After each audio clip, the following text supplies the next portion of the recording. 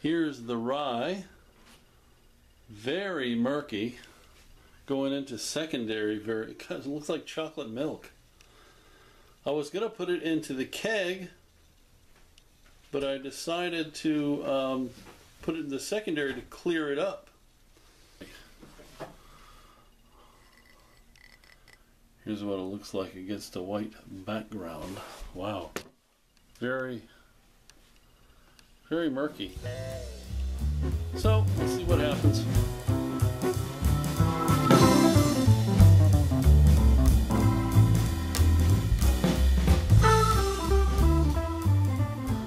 There's the rye.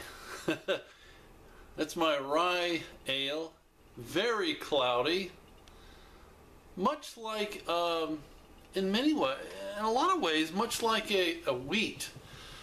But that's got a lot of rye in it. That's I looked at a lot of, look at that, it looks like chocolate milk or something.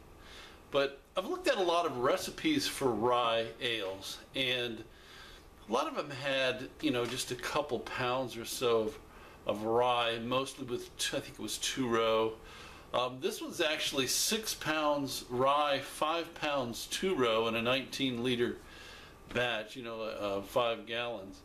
I also had to use a pound of rice hulls with this, just like you would with a wheat, something that has a lot of wheat in it, because the actual grain of the rye is like wheat, and that it doesn't have much husk to it, and you can get a stuck sparge because it's very, very soft.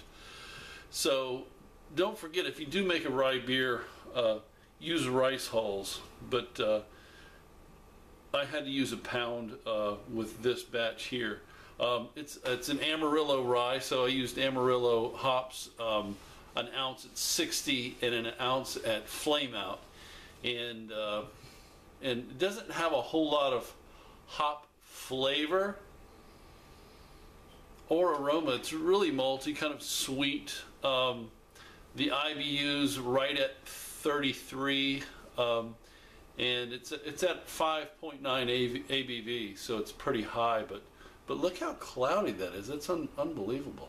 I mean, wheat is cloudy too, but this is, I think this is cloudier than a wheat. It looks like it might be clearing up. It's been 2 days. I kegged this, but it's got that creamy head like a wheat does, but smells very, very nice, malty, sweet. A little bit grainy. I'm not getting a whole lot of Amarillo. You would think with an ounce of Amarillo at the end there at flame out, you would have more aroma, but I'm not getting that. But anyway, let's go in for a taste. Cheers.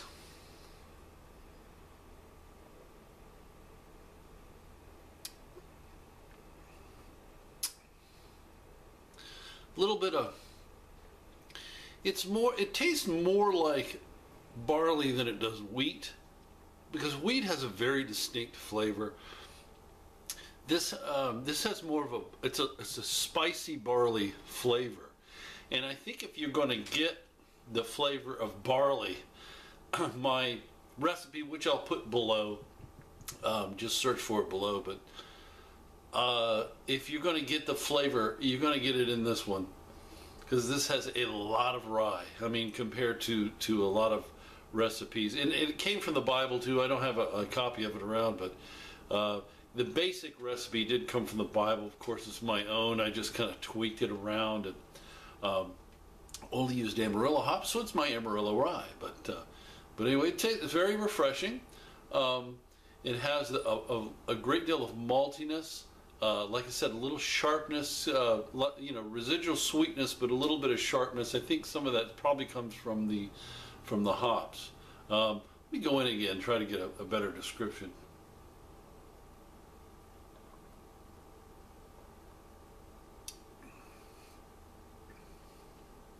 It almost has a, I think that might be the hops. It almost has like a slightly citrus flavor, but there is a little bit of a very, very, if you kind of try to notice what you're tasting, there is a very little bit of maybe a spiciness, maybe a bite to it, but very, very nice, very refreshing, and but anyway, and very cloudy. But there it is, the old Amarillo Rye, my first rye beer. Cheers, everybody. Have a great week, and we're coming to the weekend soon, and I'll see you on the next brewing video. Cheers.